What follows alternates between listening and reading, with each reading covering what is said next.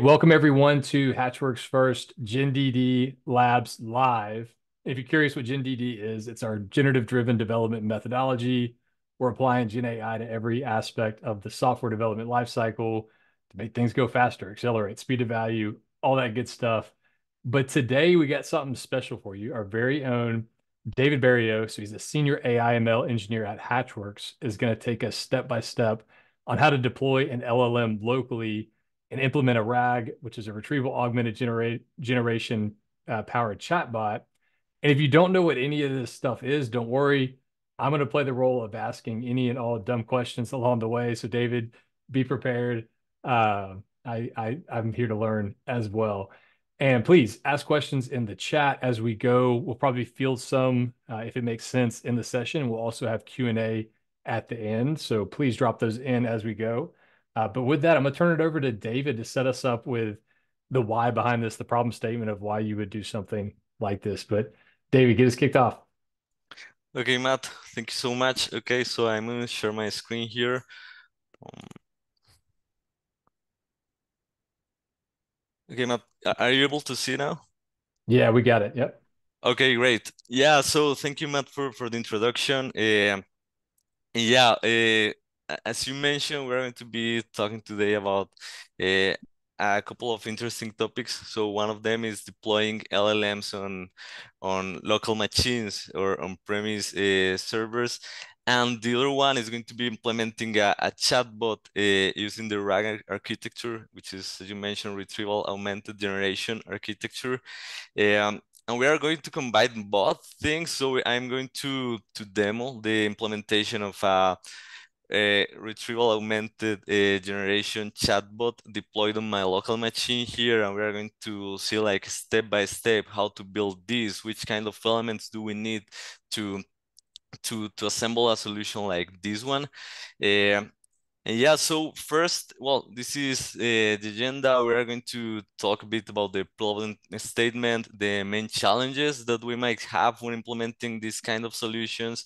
Then we are going to do the demonstration of the solution that we have, and we are going to have also some time for Q&A. To solve like any questions that you may have, or maybe bring up some discussions related to any of these topics. So yeah, let's get started.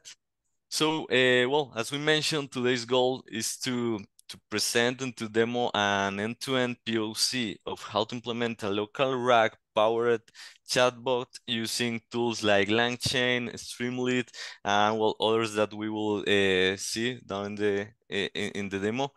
Um, so one of the main things that people might ask themselves is like, okay, why should we bother doing this? Like, I mean, we have ChatGPT, we have like all these flashy models that are coming up every day, and which we can interact very easily through different APIs or even assembled products like for example the case of GPT of ChatGPT.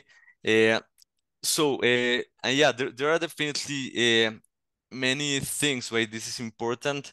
So I would like to point a couple of them. So the first thing is that I think that 2024 is going to be a year when enterprises are going to start moving from POCs to production development. So they last year was all about testing Gen AI, experimenting, playing around with it, and see how it can help solving real business problems.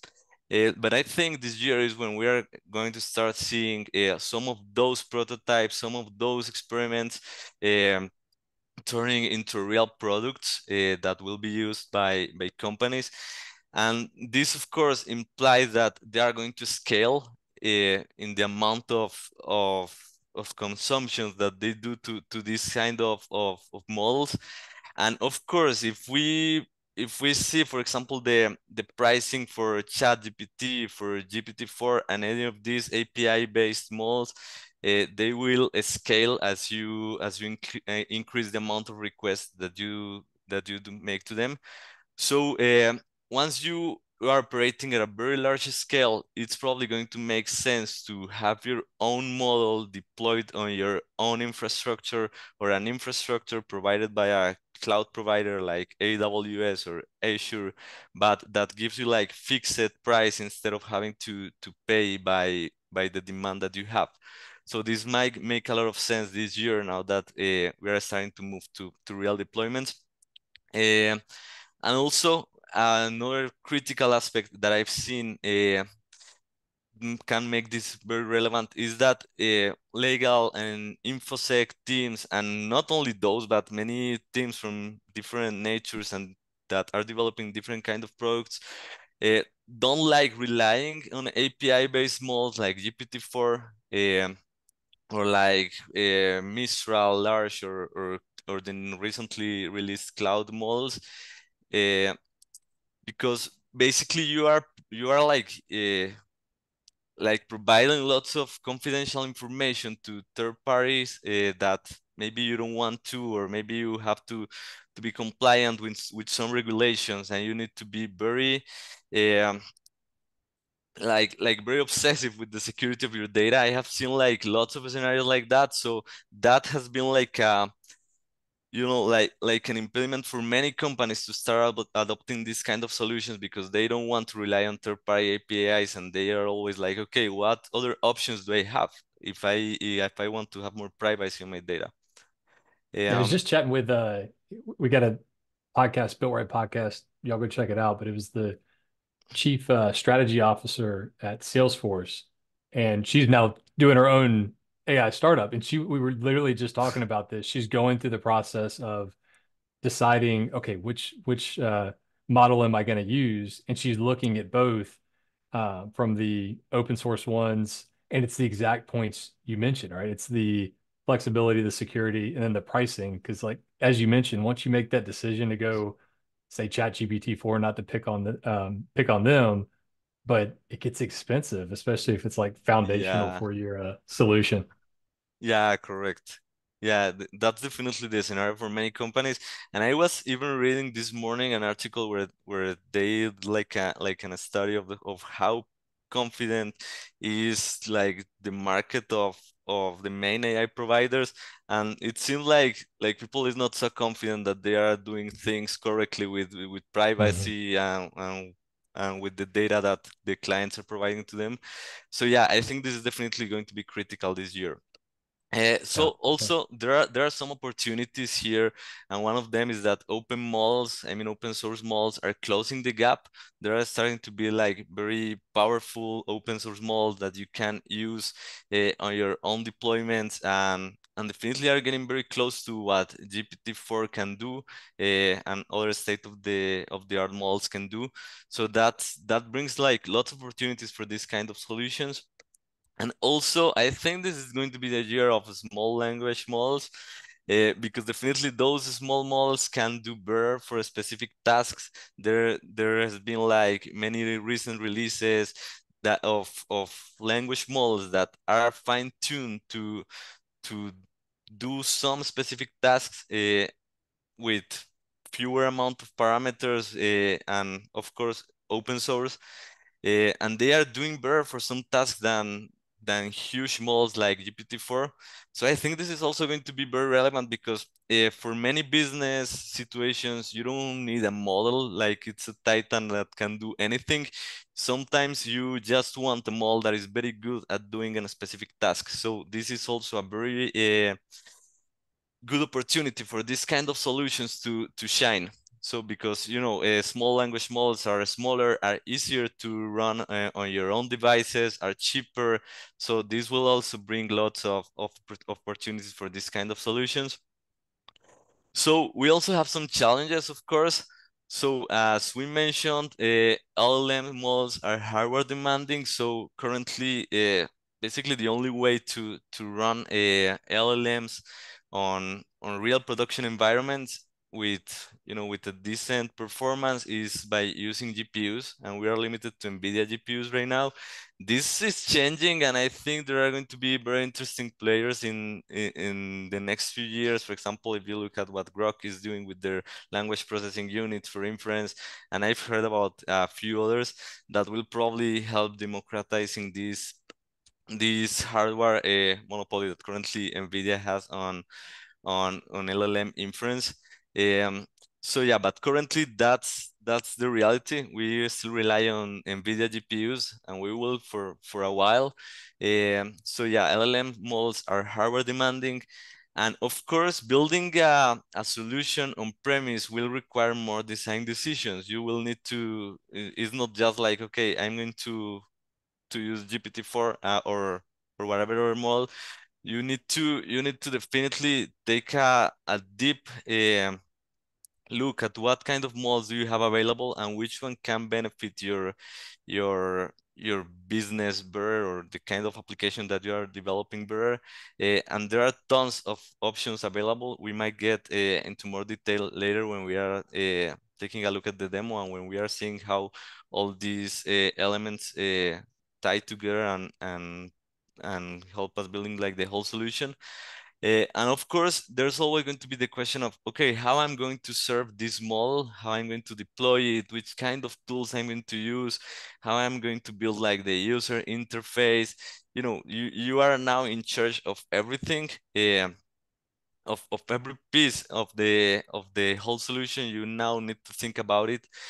So of course, that's a challenge, but I definitely think it can be very beneficial to have a clear understanding of the main elements that you need to know here.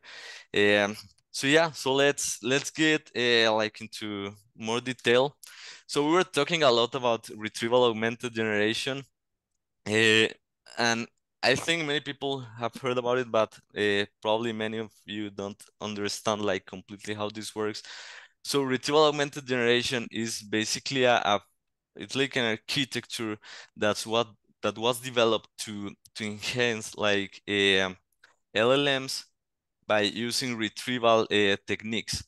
So basically, this kind of architecture is used when you want to give like more accurate context to your models, to be able to generate more accurate answers or more accurate responses depending on the use case that you are using your LLM for. Um, and yeah, so basically what we are doing here is that we are providing a knowledge base, which is a set of documents, images, or whatever kind of information and documentation that you have and you want your model to learn. Uh, you are providing that documentation, you are embedding that information. We are going to discuss more about this embedding later, and we are going to store that information in a vector database so our model can interact with it and can use that information that is stored there to answer the user questions. In this case, it's a chatbot, so I'm going to be responding questions. So it's going to be used to answer those questions more accurately without as much hallucination as you will have like on regular chatbot. So this is kind of the architecture that we are using. So let's describe like each of the components. So first we have a user interface. What we are going to build today is a chatbot. So we have a user interface similar to what we have in ChatGPT. Basically, the user prompt a question and the chatbot responds. So we have that interface here. That interface is going to be sending the questions to a framework. In this case, the framework that we are going to be using is LangChain framework, which is basically a Python framework that help us develop applications using LLMs. Then that framework is going to query our vector database based on the question that the user asked, and is going to look for the more relevant documents or sections of the documents to to use as context to be able to answer the user question as accurate as possible. So once we have that, the framework is going to send that question with the context retrieved from the knowledge base to an inference engine that is going to execute an LLM, which is a language model similar to GPT-4, to Mistral Lerche, to the new cloud models, to Gemini, and all of those models that we hear a lot about.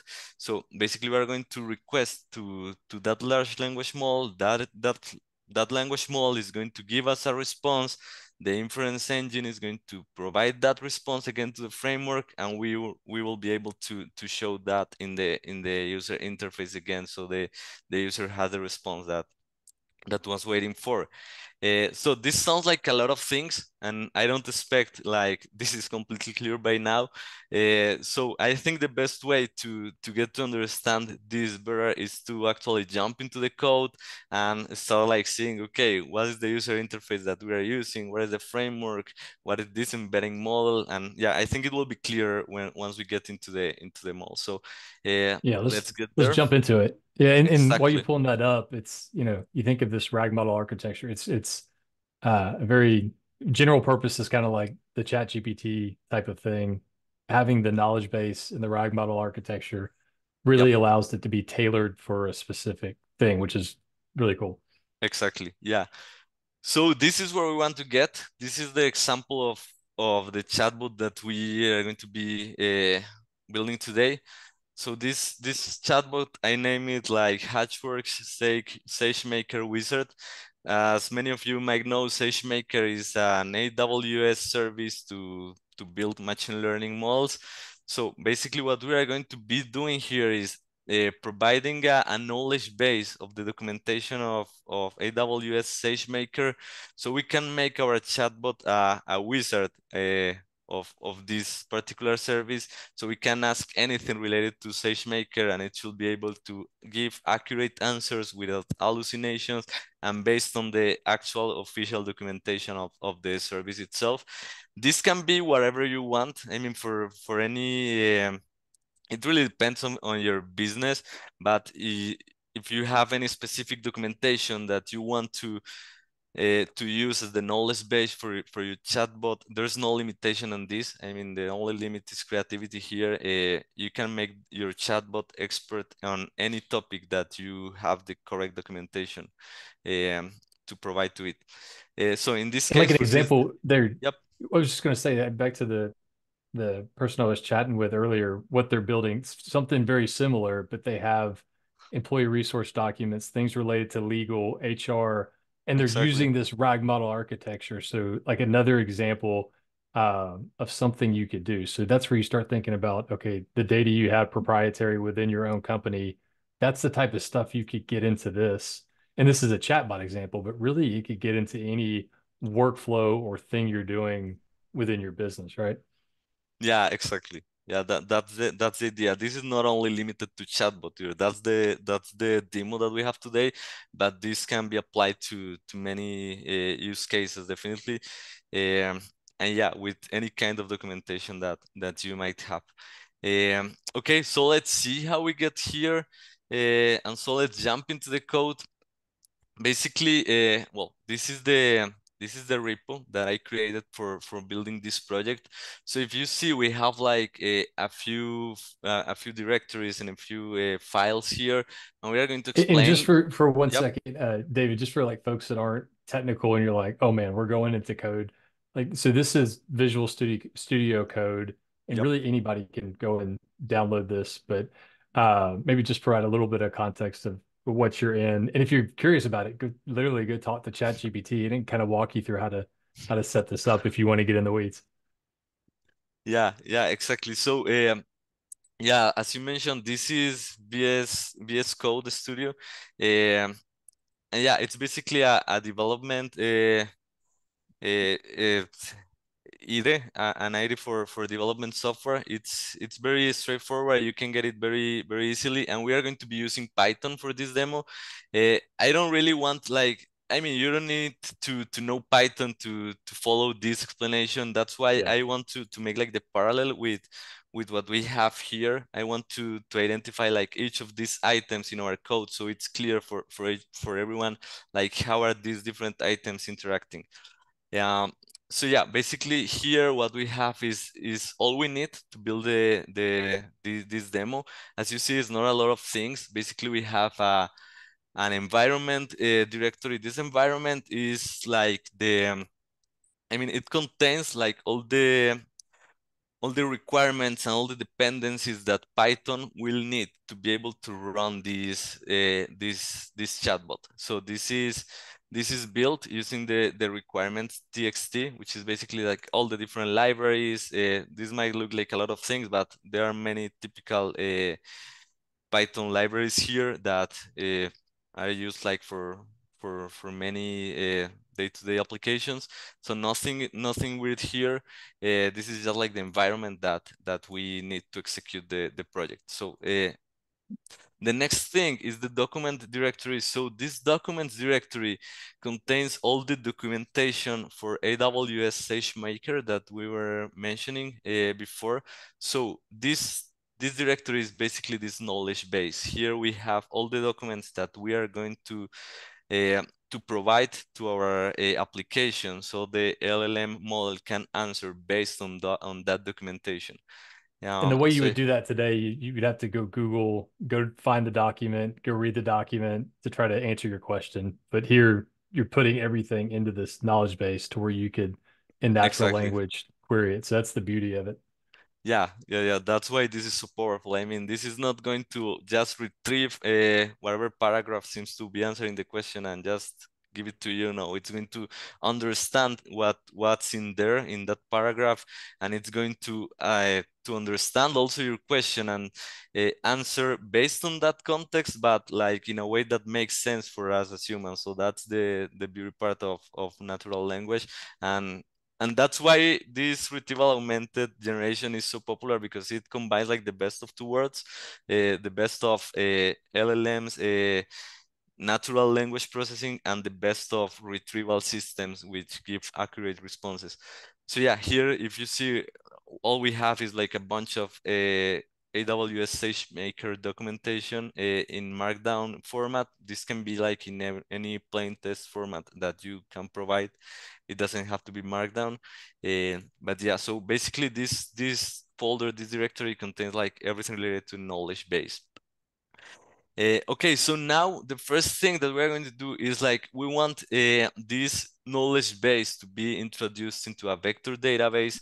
So our model can understand that information, because basically LLM models don't understand vectors and numbers. They are basically mathematical entities. So we want to transform all those documents into something that our model can actually understand. So this is going to be the first step, and it's what I have here in this learning context notebook.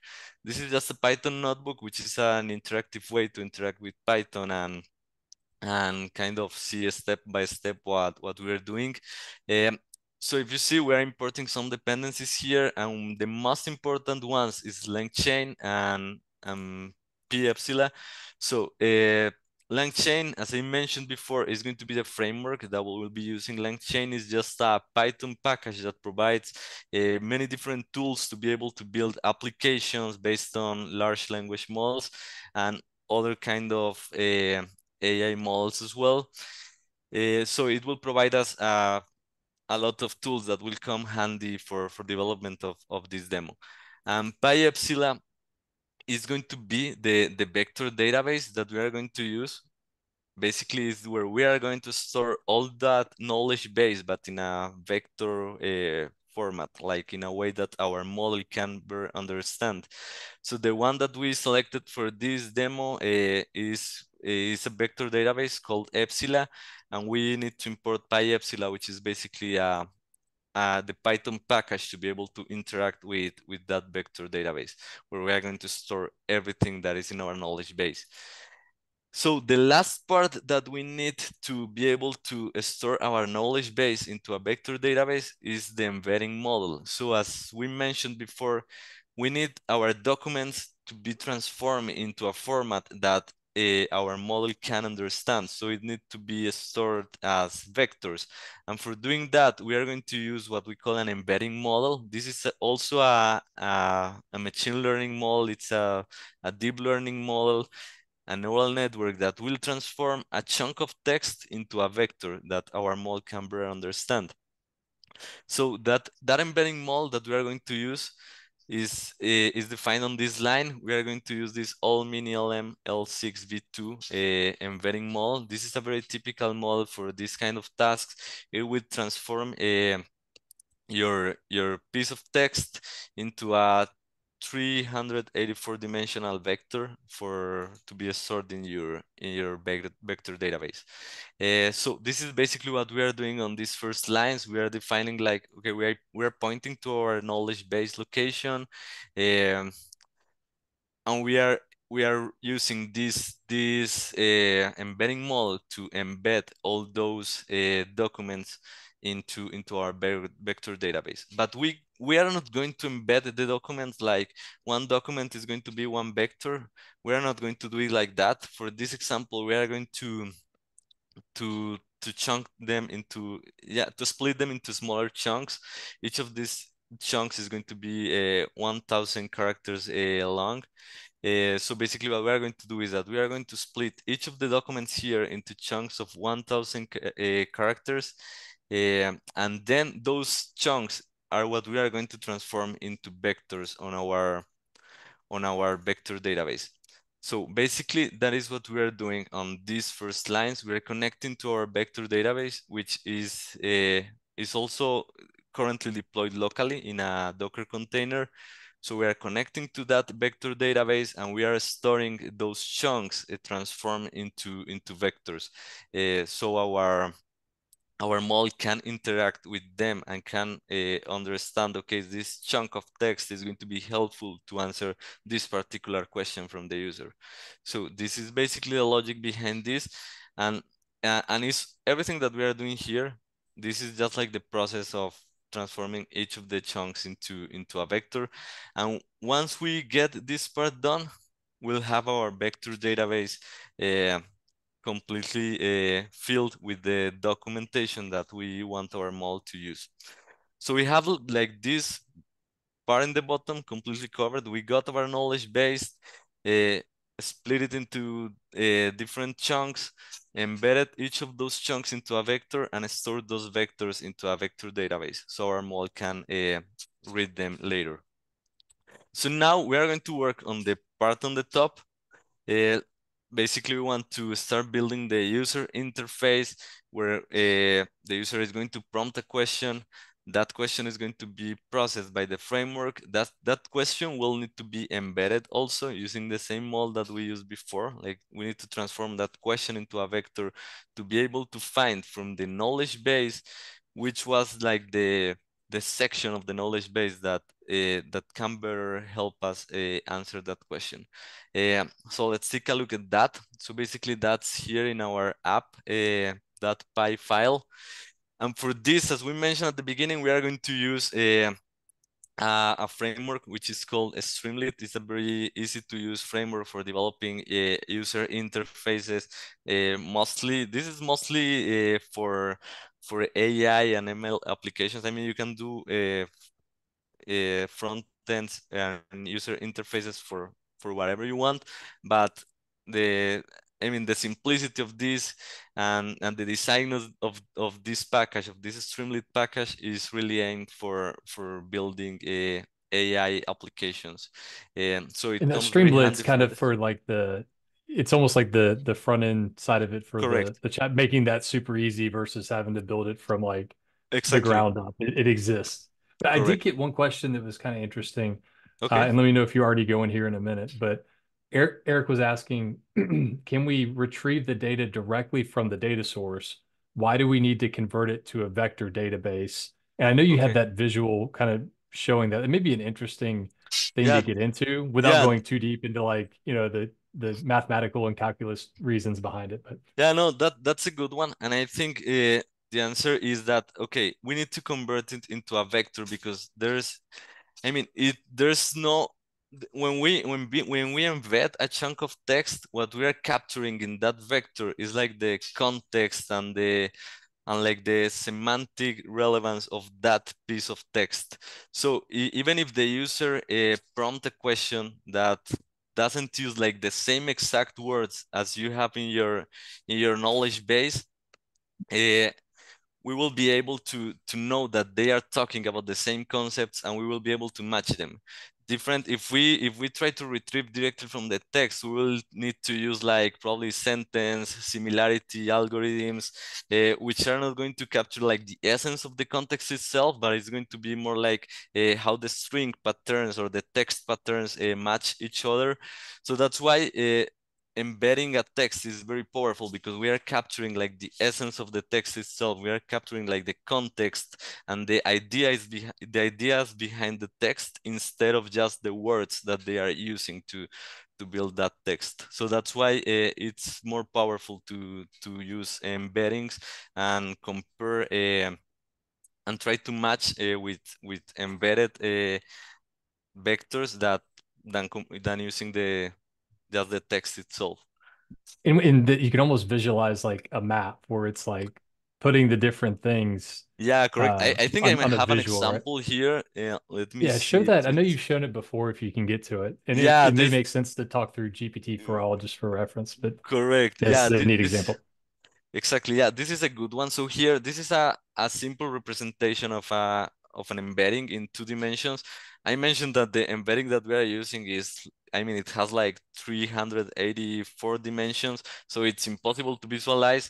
But here it's easier to do it, because basically, this is like a map of the embeddings for a data set of questions or conversations that they have on GPT for all. We're going to talk a bit more about GPT for all later, but it's basically a repository of LLM open source models and data sets. So this is a data set of question and answers of different topics, and each of these dots here is a vector, and if you click on it, you will see it's just like a conversation about a topic, about a specific topic. So this point is basically an embedding in 2 dimensional space of this conversation that we have here. And if you see, the beauty of this is that they kind of group by topics.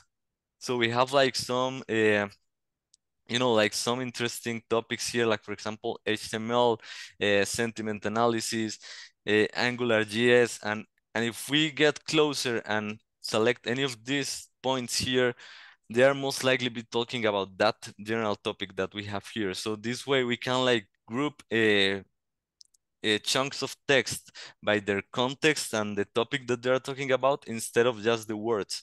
So that's why it's so beautiful to do this. And also, imagine we have we have this vector database, and we receive a question. Let's say that question from the user is related to API keys. So once we embed that question is very likely to be also mapped here closer to this section of the space. So it will be as easy as calculate like the closer point to that question to retrieve like the piece or the chunk of text that is closer in context and significance to the question that the user prompted. So that's why it makes a lot of sense to use these vector databases to store embedded chunks of text instead of just the plain text. Yeah, appreciate that tangent, but it's really cool if anybody wants to go deep on that. Like it gets really Yeah, interesting, like how this stuff actually works. And that's why we're seeing this like crazy exactly. revolution right now Yeah, I think this with is the everything Gen AI foundation. related. This is the Yeah. foundation of all of this, and it can be even used for images. So you can embed images, and you will see that they will group by, for example, the kind of objects that they have and their context. Mhm. It's very cool topic, and I think this is like the main development that has enabled all this AI revolution of the latest years. Okay, so. Well, now that we have, now we are going to focus on building our user interface and interact with the model, like all this upper side of the architecture that we have here. So as we mentioned, we are going to be using a Streamlit. Streamlit is a very lightweight and easy to use framework, so it's very convenient for this kind of applications. Uh, and if you see, we're going to use the same exact embedding model that we used before, because if we see again, we need to connect the embedding again, because we are going to embed each of the user questions. So we need to load that model again. we need to connect to our knowledge base, to our database, our vector DB, which in this case is Epsilon again. So we are able to retrieve the context that we want to use. And now Streamlit is very straightforward. So basically I'm just building like some headers here. I'm just importing like the Hatchworks image. I'm giving a title to the LLM, a SageMaker wizard, and I'm giving a predefined message to receive you. So basically this message is going to be, I'm here to answer any question you might have related to AWS SageMaker. And yeah, basically we want to have a fixture of the chat history. So each time we interact with it, we can see like the previous messages. And now we are going to create like the placeholder for the user to prompt the question. Um, so yeah, basically here we are generating, we are retrieving the question that the user prompt through the interface. And you'll see this is very straightforward because basically here we are receiving the question as this question variable. And now what we are going to do is that we are going to use that question to look for the chunks of text that are closer. Remember that we transformed everything into vectors, and remember what we were seeing before, that we basically can calculate distances between those vectors. We want to determine like the 3 closer documents to that question, or the 3 closer chunks of text to that question, so we can use those 3 chunks of text as context to be able to answer the question. So yeah, basically this is what we are doing here, and we are getting what we call the context. So now with the question, the user prompt, and the context that we received, we are able to create like our real prompt. So imagine we are writing a prompt to ChatGPT. The real prompt that we are going to send to our model is not only what the user asked, but it's going to be like this whole template that we have here. So the first thing is like a general instruction. So answer the question based on the given context and try to understand the context and rephrase them. Please don't make up things or say things that not mentioned in the contest, and provide short and clear answers. Uh, And and for then, anybody that like that point right there, if you've created a custom GPT or interacted with like oh Chat yeah, GPT, that's almost kind of like your custom instructions. So just to try to exactly, like equate what correct. that is. So that's how David's representing that in the code Yeah, here. yeah, exactly. Exactly. So yeah, that's exactly what it is. So here, then after that general instruction, we are going to provide the context, which is the context that we retrieved from the text. Here, the context is going to be provided in natural language again, not in the vector, of course, because we are providing a natural language prompt here. And then we are going to append the question that the user actually generated. So if you see, the prompt is going to have 3 different components, not just the question that the user asked. And that's how this retrieval-augmented generation works. Basically, we combine all the retrieved context, general instruction, and the question to be able to answer more accurately to the user. And then we So, just and leave we got the a answer we got a placeholder. quick question from the Yes? audience. So they're saying, what Oh, is the context in this example? So I'll try to say it in layman's terms, and David, you correct me where I'm wrong, but the okay, question is the question that the user interacting with the bot is posing. The correct. context is the entire knowledge base, which in this example are all of the AWS documents you'd find on the internet. So it's using that context, which could be anything, and it could be employee resource documents or whatever, but that's the context, and it uses the custom instructions to help guide it on how to answer it. Is that accurate? Yeah, almost completely accurate, but we are not using the whole context. We are using the chunk of context that we retrieved, that our retrieval step defined was relevant for answering this. Because Mm. using the whole context might kill your GPU, VRAM. I mean, it will be very heavy for a machine to process the whole context if it's very long. So that's why we are retrieving like the in this case the 3 closer chunks of text that might help answering that question. And those chunks of text is what we are appending here. So each of these chunks of text for this example are, each of those is 1,000 characters.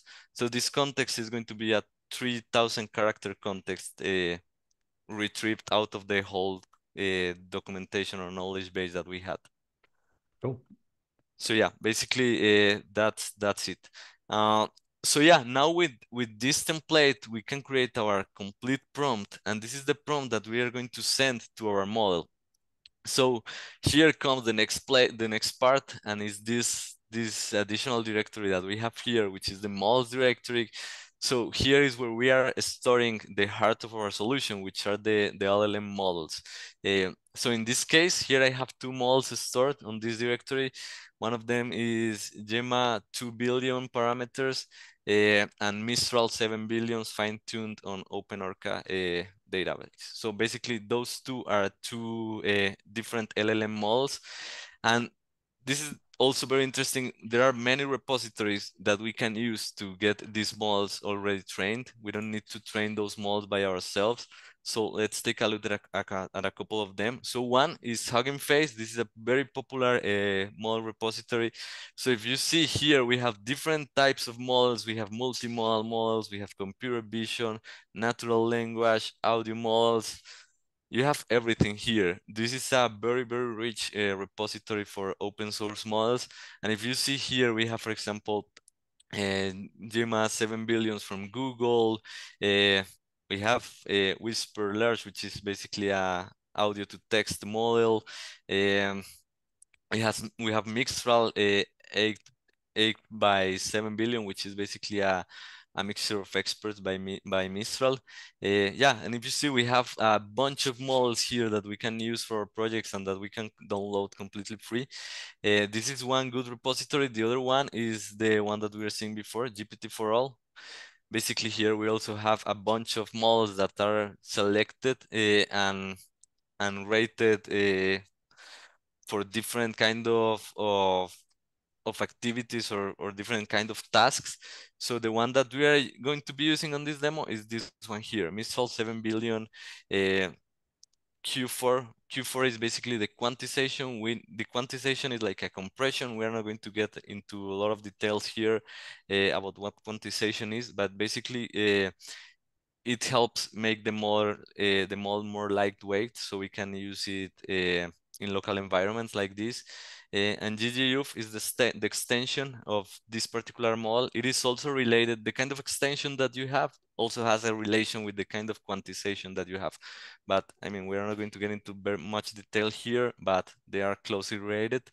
So And if you're if on the business side here, like yeah, this is where the alternative to a chat GPT for these are all the open source options. So you saw all these correct, different things you could do in Hugging Face, different types of models for different types of exactly. problems. So like if you want to sound smart with your engineering team, start bringing this stuff up. They'll start perking up and yeah, you'll get into a lot of interesting conversation. You can really start to tailor your solution once you start Yeah. using a lot of these open source things.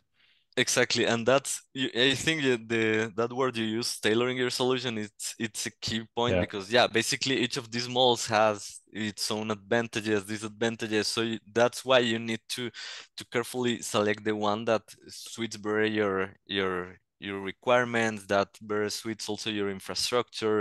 Um, and yeah, there are many variables to keep in mind there. This GGUF is a very general format that you can use in mostly any scenario.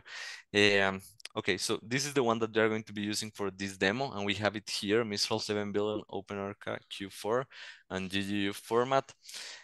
So yeah, basically on this step here, what we are doing is using LangChain, which is our framework. Let's go back to our architecture to call our inference engine. We don't want to get also into a lot of detail there, but the one that we are going to be using is the Llama CPP, which is a very popular engine, and it is able to work with GGUF models. Also, the engine that you use will also work for different kind of quantization techniques and different formats of the models.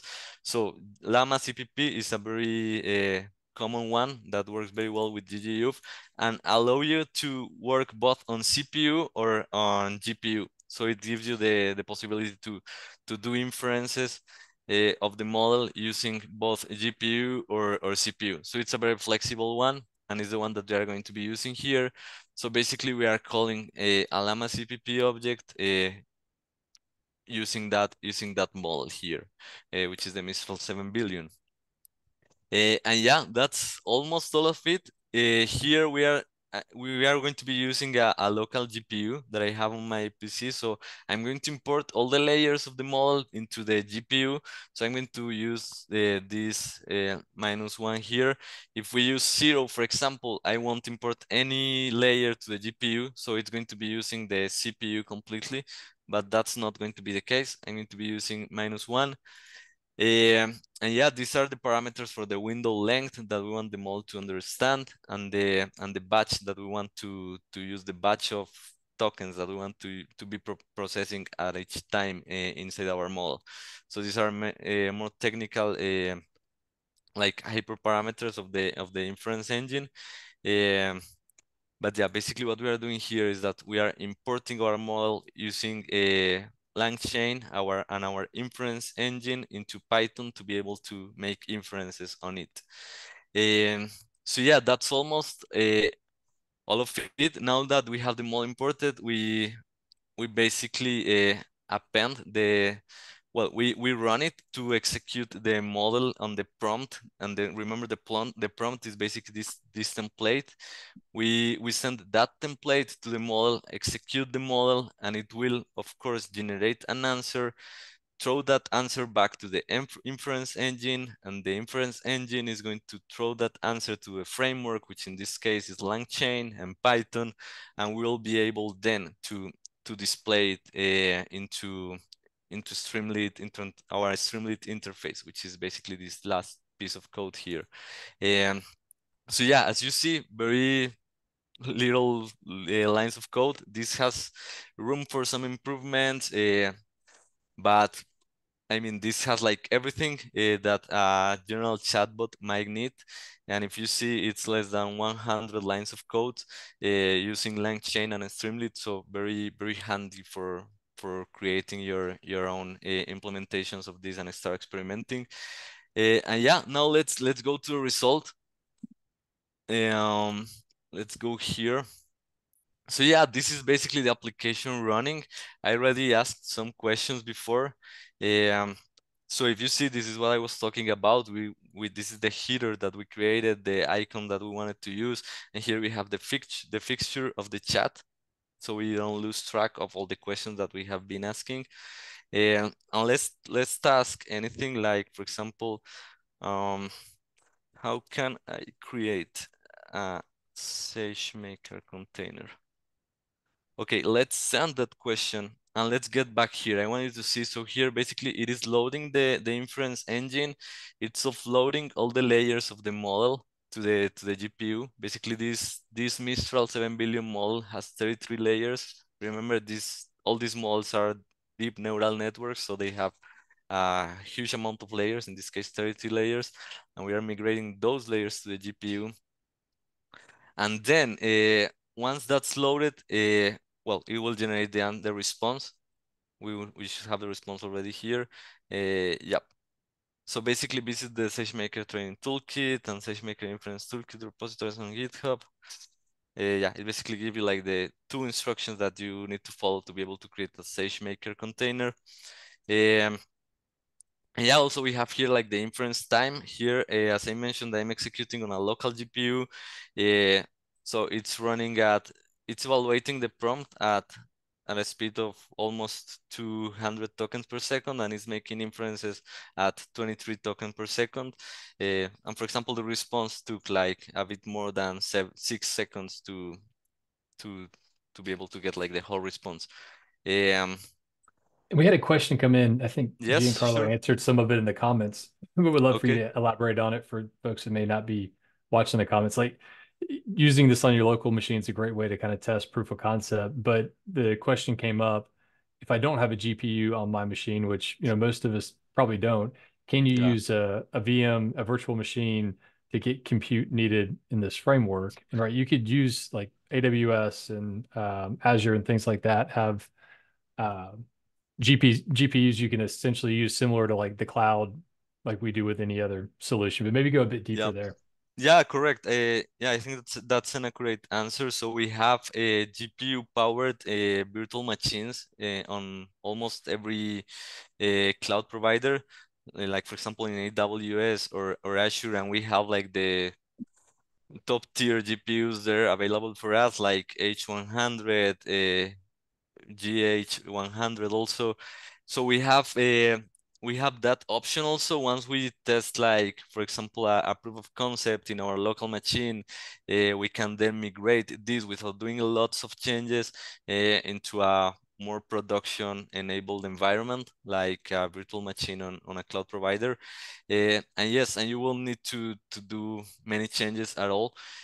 Probably, you know, there's some play there that you can do with the inference engine that you are using with the quantization, because probably if you are testing in local, you are using very lightweight models that are very hard quantized and very hard compressed.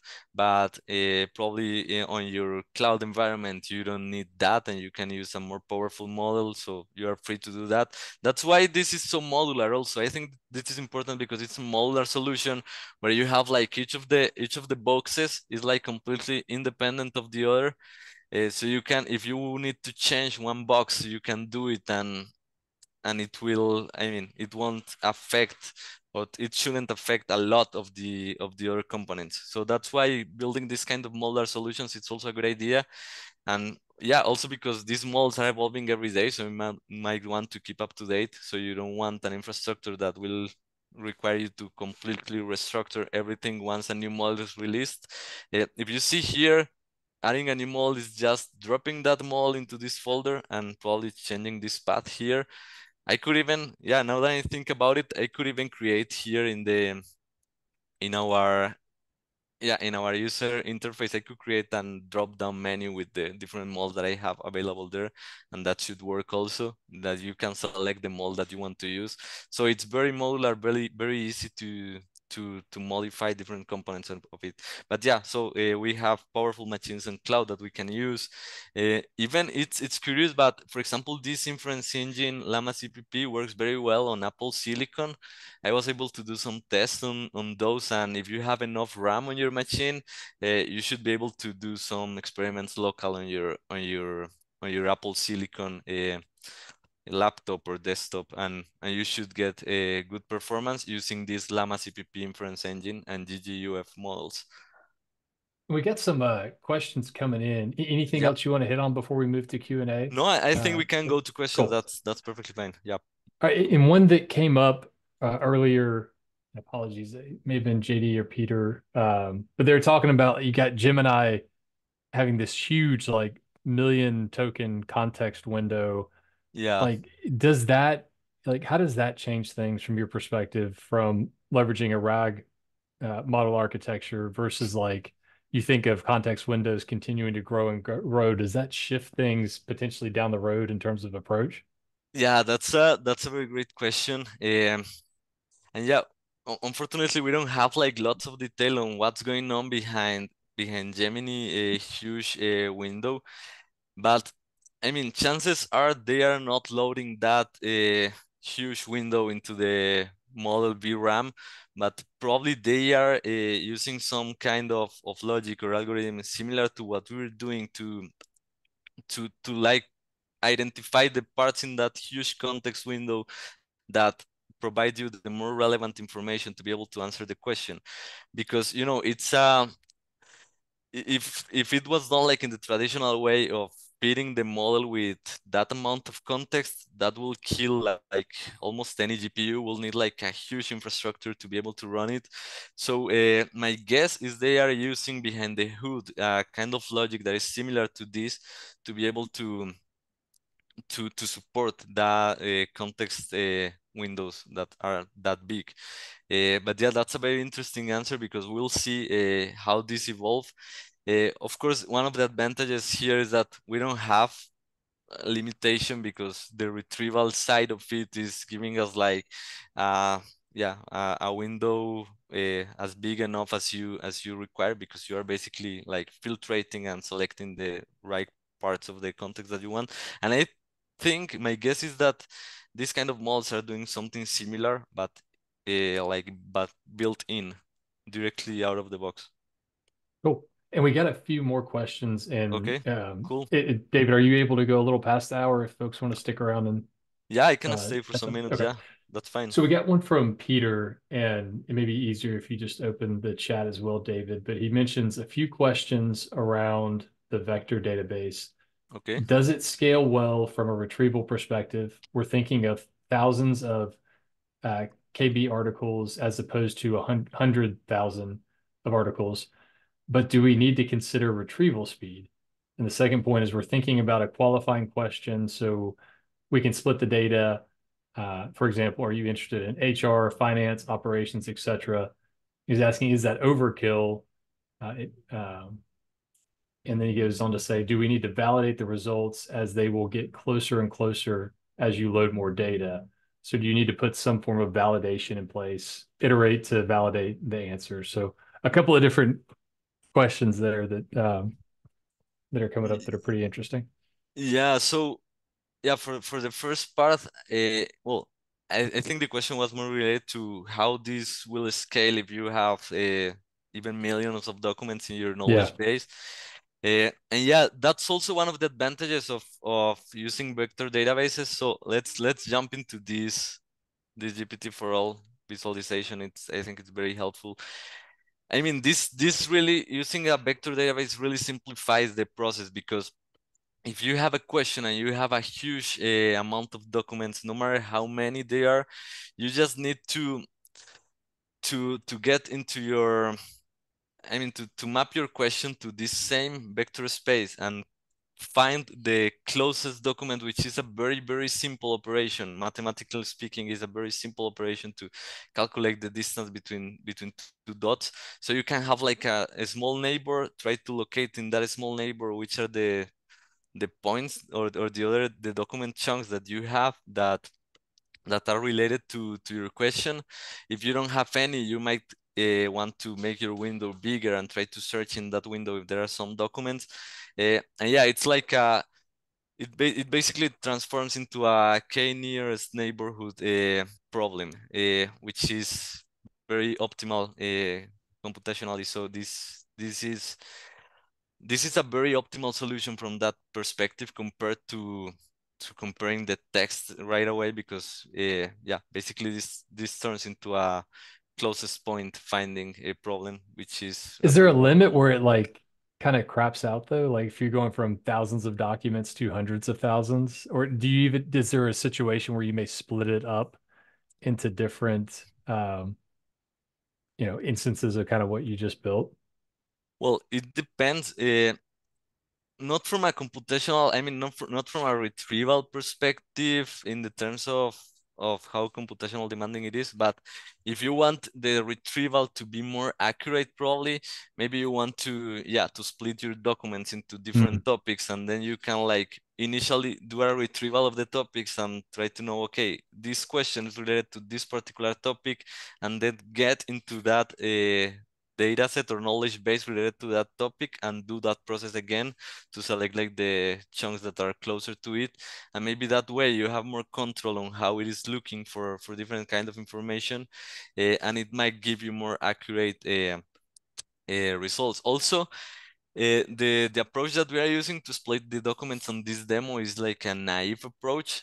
We are splitting the documents by 1,000 characters, and we don't care like if the idea is complete or not in that 1,000 characters. There are more sophisticated approaches where you can like detect paragraphs, you can detect like titles, subtitles inside your document, and try to split your document according to those instead of just randomly selecting chunks of 1,000 characters. So Yeah, that's also a good idea. There's a lot of investigation and research going on in that retrieval part as well, and it's also a yeah. very hot topic right now. And you will see there are lots of new approaches coming every day. That's cool. Yeah, Peter's mentioning they're thinking of grouping the chunks into like neighborhoods, so kind of a neat analogy there. Yeah. Um, Rennie asked, have you worked on a solution where besides the answers, besides the answers, you start keeping some of the data for analytics? For instance, what are the most common asked questions? This is something I've heard people brought up on GPTs that currently are not tracked. To my understanding, this feature is great for an FAQ bot, for instance. Uh, Yeah, that's an interesting one. So I have not worked directly on that, but I could have like a few ideas. So yeah, definitely if you can store the questions and also have like a vector database for the questions that users have asked, then you can also inside that vector database of questions, you can also make probably clusters for the questions like the color groups that we have here. You can probably generate clusters and try to extract the more relevant ideas of each of those clusters of questions, and then this is like kind of a non-supervised approach for do some data analytics on the questions that users do. But I think it's a good idea also to transform those questions into a vector database to be able to try to understand like different clusters, different subsets that may come up inside, try to understand what each of those subsets are talking about, similar to what we have here. Like we can then label each of those clusters based on the topic that they are talking about, and we can know like, okay, there are many questions in this particular cluster, so that seems that there are many questions related to X topic. Yeah, very similar to the visualization that we have here. and there's an interesting discussion going on here too, where they talk about where they think reinforcement learning will help, which is why I thought we would need to learn about fine tuning, but the vector database is a starting point. And folks Yep. are kind of going on to talk about the complement of fine tuning with feedback and then the RAG approach to improve efficiency. And I keep going back to this chat I just had on the podcast with the strategy officer at Salesforce doing her own startup. And what was really interesting, she was using the tool in kind of a Wizard of Oz way where they had people coming in and chatting with the AI. The AI would provide a response, but they had a human on the other end actually carrying on the conversation. And they Okay. used that for reinforcement learning for the tool, which was Yeah. interesting to make the AI more curious. And then they also were Yes. doing something really cool where they had effectively like personas of different types of people that would use the tool, and they had, which was like an AI bot, they had that talking to the AI solution. So the AIs were talking to each other. And that again was used as reinforcement learning to improve the solution. So really cool. Like, I don't know if you have any thoughts on like the reinforcement learning side of it, but that's another really interesting way to kind of Yeah. fine tune what you're building. Definitely. Yeah. This is a very like recurrent discussion on all these LLM environment. So how RAG compares to fine tuning? When should I use one instead of the other? So I would say the advantage of RAG is that uh, you can modify. I mean, it's more modular. You can modify your knowledge base release. I mean, I could just, if I wanted, I could just delete all this AWS documentation here and add, I don't know, cooking recipes to this folder, and now the model will know how to answer questions related to cooking. For fine tuning, on the other hand, you will have to modify the model weights, which is like the model parameters themselves. So it's not that, I mean, it's not that modular. You are affecting the model itself when you are fine tuning.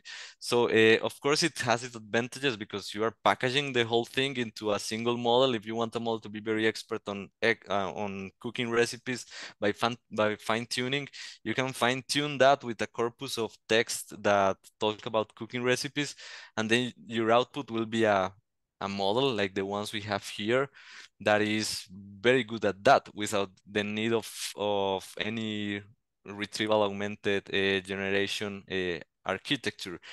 But of course, it's going to be less modular. If you wanted to be expert on AWS SageMaker now, you will have to retrain it again, refine tune it again using that documentation, which is sometimes a very intensive process, and create a new model. So there are some pros and cons here. Um, but yeah, that's definitely a very interesting discussion ongoing there. Cool. So I think we're probably at a good stopping point. And if anybody has any other questions, reach out to us. I think the one thing to note, if like this just looks too complicated or complex, like come talk to us at Hatchworks. This is what we do. We build custom solutions, especially in the kind of AI space. And we actually have a solutions solution acceleration workshop where we'll go and proof of concept something for you in like anywhere from 2 to 8 weeks based on the scope. But the key things like getting to the business problem, what you're looking to achieve, and then we get to POC. So reach out if anybody has any questions, wants to learn more, just wants to chat a bit more on an idea. I know, we love ideating on some of these solutions. So don't hesitate to reach out. And if there's no other questions, I think we're probably at a good stopping point. But thanks everybody for joining. And thanks, David. Awesome walkthrough. We have this recorded, so we'll put it out in case anybody wants to watch it again, share with others in your company. Uh, and get some good feedback coming in. Super useful. Thank you very much. So yeah, really appreciate it, David. Awesome walkthrough. Okay, thank you, Matt, and thanks everyone for joining. Great. Thanks everybody. Have a good rest of your Thursday. Okay, bye.